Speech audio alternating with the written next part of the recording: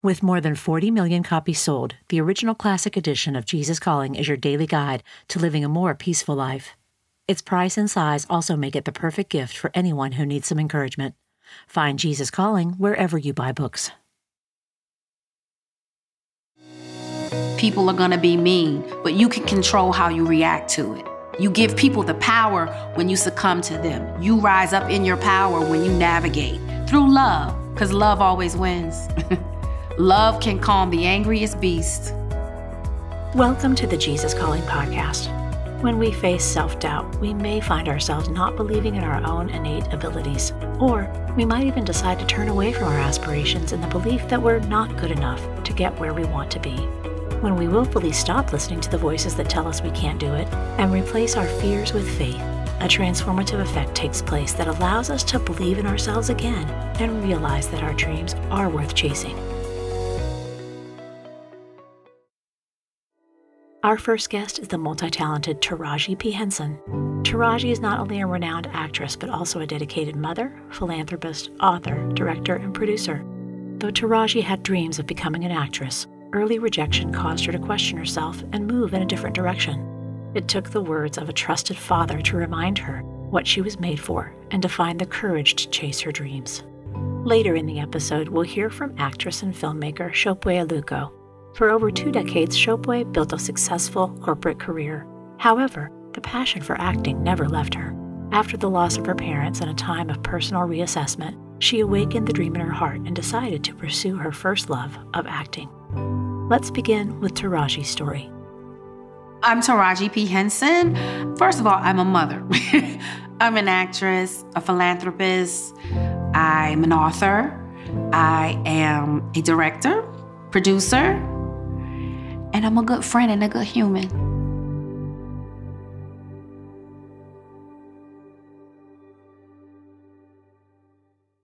I have a huge family. When I say huge family, my mother, she has 7 other siblings and they all have kids. And so all the cousins were very, very close. We spend a lot of time together. I was a kid in an inner city, broken home. Even though my father was very much a part of my life, they were in 2 separate homes. My mother would, send me to the South with my grandmother in the summers or on the weekends to the suburbs, which was good for me because it kept me out of the hood and out of neighborhood kind of bad things that were going on.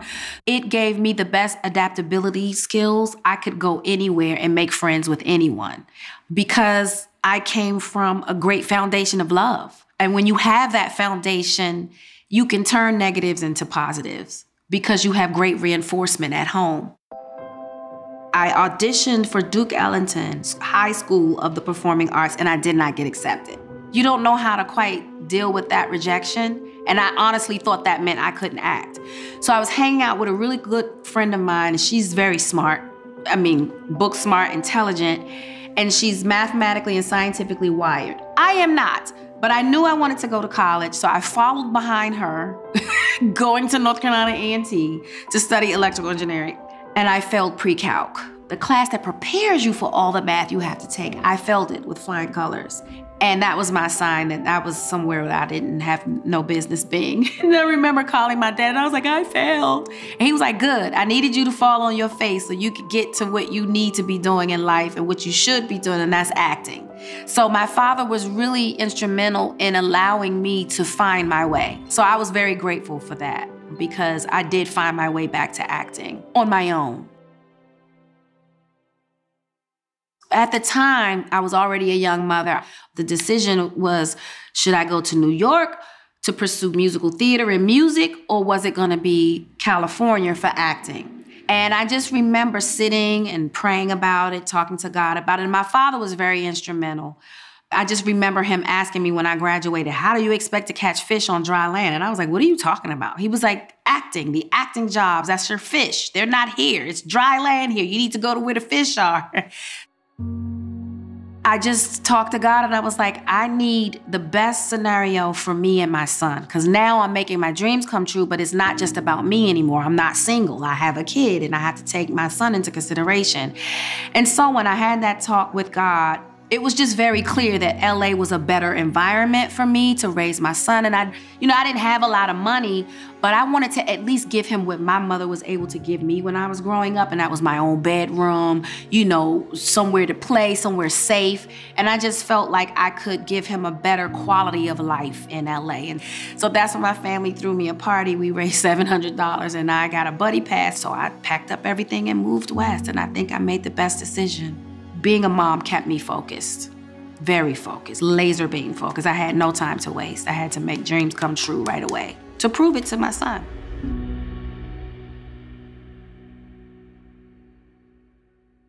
You've heard the saying, God broke the mold when he made whoever, made this person, made me. We are all uniquely different. God did an amazing thing by putting us on this earth. We're all humans and we all look different. And it is our charge as humans on this earth to learn how to get along. That is what we've been put here to do. I have a mental wellness foundation that I launched about 5 years ago. The board's launched Henson Foundation in honor of my father. And what we try to do is to eradicate the stigma surrounding mental health in Black and brown communities. That's the challenge of being a human, learning how to love no matter what, to operate from a place of love even when it's hard. You have to connect with God daily. I don't feel right unless I do. I read in the morning before I start my day, and I read at night before I close my eyes. And I'm in constant communication with God all day because something's always gonna try you. It's life. You never know what's gonna happen at any moment. So I keep God close to me at all times, and I'm always constantly in communication with God at all times. I'm nothing without God. The fact that I'm here, I'm blessed, and I know why. I'd like to read an excerpt from Sarah Young's prayer devotional, Jesus Listens, December 11th. Mighty God, you empower me, infusing inner strength into me so that I am ready for anything and equal to anything. Please help me remember that this inner strength comes through you, Jesus, through my connection with you. It comes to me as I need it, as I take it, trusting steps of dependence, keeping my eyes on you. This promise is a powerful antidote to fear, especially my fear of being overwhelmed by the circumstances I see looming ahead. No matter how daunting they may look, I can trust that I am indeed ready for anything you bring into my life. So when I'm feeling the strain of an uphill journey, I need to stop and tell myself the truth. I have strength for all things in Christ who empowers me. In your strong name, Jesus, amen. To learn more about Taraji P. Henson, follow her on social media and be sure to check out her new children's book, You Can Be a Good Friend, on sale June 18th. Stay tuned to Sope Aluko's story after a brief message.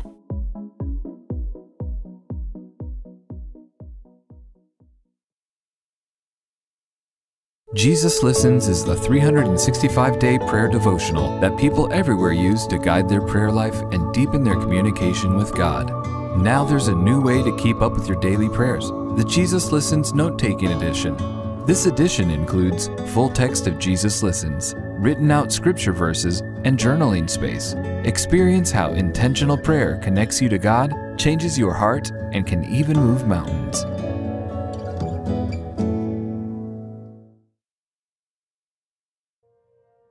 Our next guest is Sope Aluko. Sope's path to Hollywood was anything but straightforward. Despite her deep-seated love for acting, her parents guided her towards more stable professions, leading her to study engineering and marketing. Despite the challenges and the initial lack of support, she persisted, driven by her faith and a deep desire to give voice to the voiceless through her performances. Sope's remarkable journey includes her experiences on the set of Black Panther, where she felt God's hand guiding her every step. My name is Sope Aluko. I was born in Lagos, Nigeria. I grew up and schooled for the most part in the UK, and then I moved to the US in 1996, where I have lived since. I am a tri-citizen of Nigeria, the UK, and the US. I'm married to my wonderful husband. I have two amazing young adult sons who are both in college, and I am one of 4 girls. I'm an actress and I'm an emerging filmmaker. I recently wrote, co-directed, produced, and starred in my first short film called Chidera, which means in Igbo, what God has destined.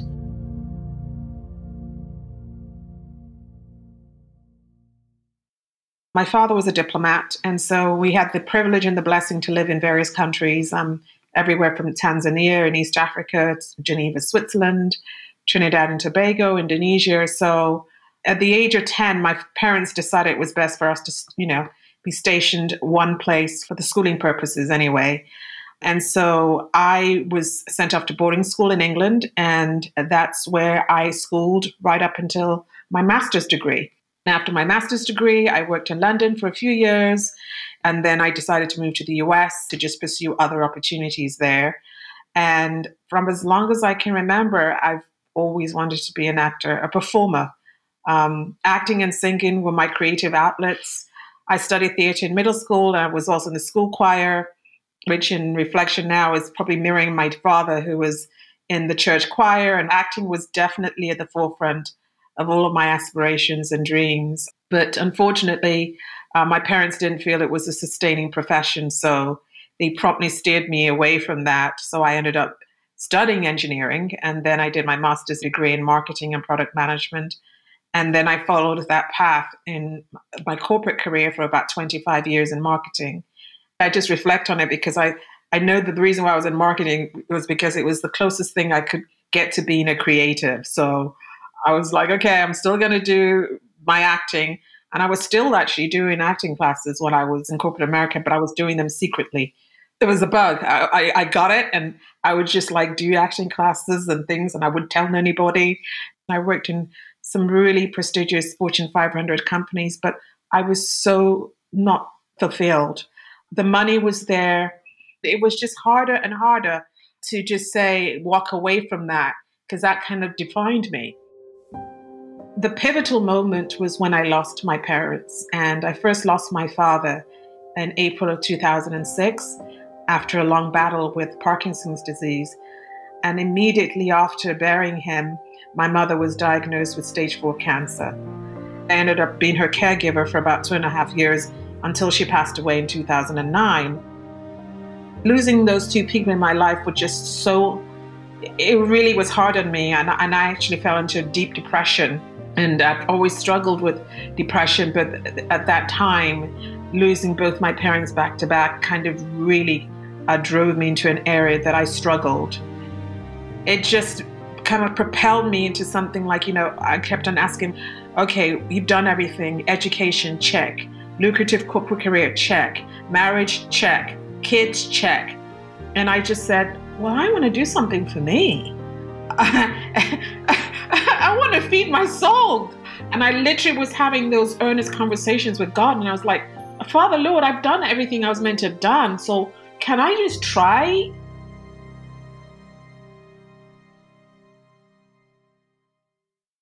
I didn't tell anybody I was pursuing acting full time. I didn't feel I had the courage to tell them. It became my alternative life. It was like my alter ego. It was a different persona. My husband, he didn't understand what was going on. He felt I was still in grief, but he was like, okay, I don't know what this acting thing is her, her hobby. I don't know when she's going to snap out of it. I'll leave her for now. But 1 year kept enrolling to 2 years and 3 years and 4 years. And, I started from the ground up. I was an extra. I wanted to learn everything about the business. Humility was my thing. I was not going to go in it with any airs and graces. I blew through my savings. I blew through everything. I dropped travel, did whatever I did, and trained wherever I needed to train. But it was, these roles that I booked, I just felt every single time I would pray to God, I said, Lord, let it be a role that really speaks to me, that resonates with me. And the beauty of being an actor, for me anyway, because I'm a fairly shy person, unless I get to know you and things, is that you get to live in these characters, these roles, and they fill me. When I'm emptied and I do the work and I'm preparing for an audition, and then I do the audition, I sometimes call it the Holy Spirit experience. I just believe that whenever you're doing a role or a character that God has destined for you, He gives you the right tools and the right spirit to embody that role in the fullness that it needs to be embodied for whoever it is that needs to see it. The roles that are the most profound for me are those that have allowed me to give voice to the voiceless. I love being a vessel of God to speak through my performance to people who can see themselves on screen and go, oh, okay, so there is something that I'm not just going crazy. Because that's how it was for me when I would watch film or theater and I would see things and I would be profoundly, I would sit there and I would not be able to move. And I think, wow, isn't that amazing that that person was able to deliver such a performance that spoke to me like it was a voice that penetrated my soul. And my whole experience with Black Panther was just truly spiritual. From the moment that I'd prayed for it years before, and then it came into being through that whole audition process and how I was seen and how I arrived on set and how I interacted with everyone there. And I will add as well that that year of 2018 is when I purchased my first Jesus Always book and journal. And I've never journaled before, but I journaled this.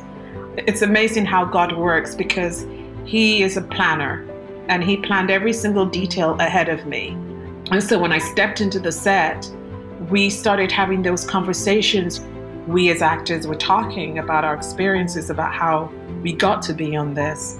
And it was amazing. There was a lady that was on there, Miss Dorothy Steele, who this was her first role at the age of 92. She talked about her grandson saying, oh, they need a role for this, tribal person, elder from South Africa. And she was amazing. And then, we bonded on her stories. And she was like, I can't believe that God is not done with me yet. And then obviously with Chadwick Boseman, and he is such a true believer. Chadwick had stage 4 cancer, he was suffering, but you would never know it. And it's so funny, he's a superhero, but yet God was moving in him in such a supernatural way that he did all his stunts. He was amazing. And he was the first one on set, last one to leave. He, as the number one person on the call sheet, was a servant leader. I really believe so.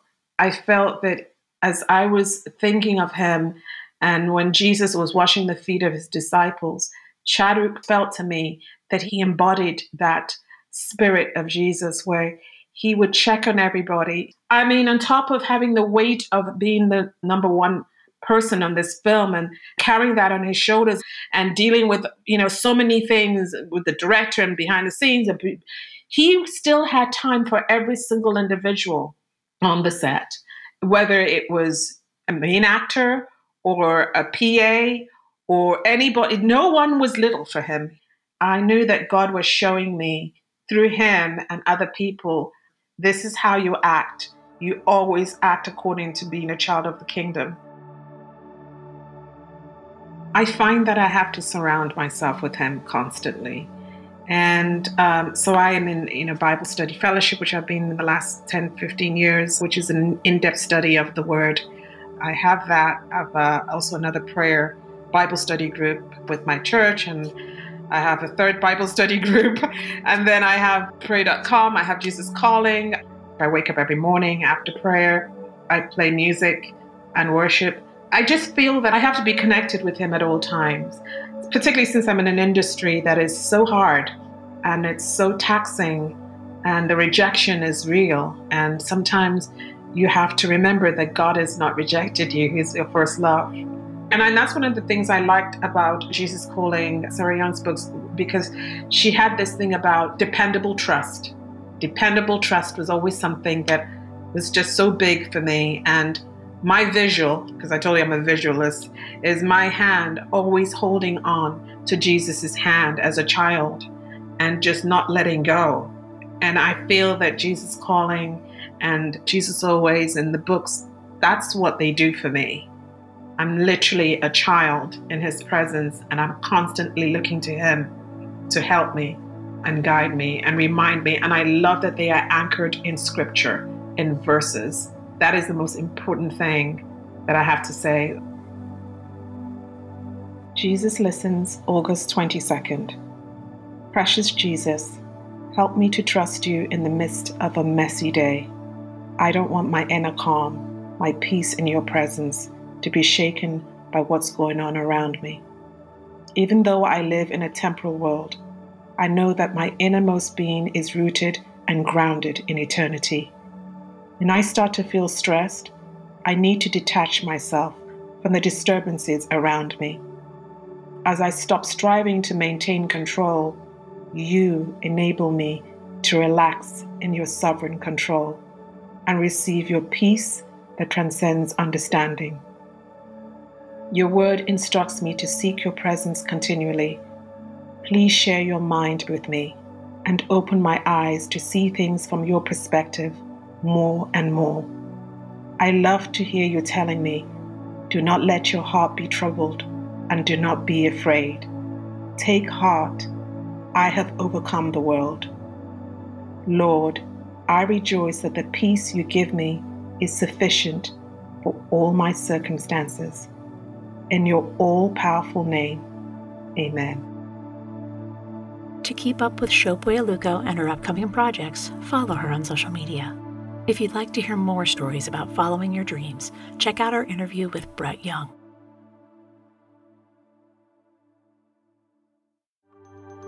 Next time on the Jesus Calling podcast, we'll hear from parents and founders of the organization, Bottle of Tears, Chris and Lindsay Wheeler. The couple shares their story of raising a special needs child, grappling with Lindsay's own health struggles, and how God has met them in the middle of suffering time and time again. You know, when your life is really hard and you're walking through a lot of long suffering and trauma, sometimes the kindnesses of God are little tiny things. Yeah. The go-to phrase that God has given us as a couple is, we're going to make it. That's just kind of our assurance that we're going to be in this together. We're not giving up on each other. We're not giving up on the story that God has written for us. And we're just going to keep on persevering and moving forward. Thanks for listening to the Jesus Calling podcast. Every week, we'll bring you stories from people who share their journeys of faith and how prayer and a relationship with God transformed their lives. Be sure to follow us on Apple Music, Spotify, iHeart, or wherever you listen to podcasts. And leave us a review so others can be inspired weekly by these stories of faith. Finally, you can find encouragement, resources, and more on the Jesus Calling website at jesuscalling.com.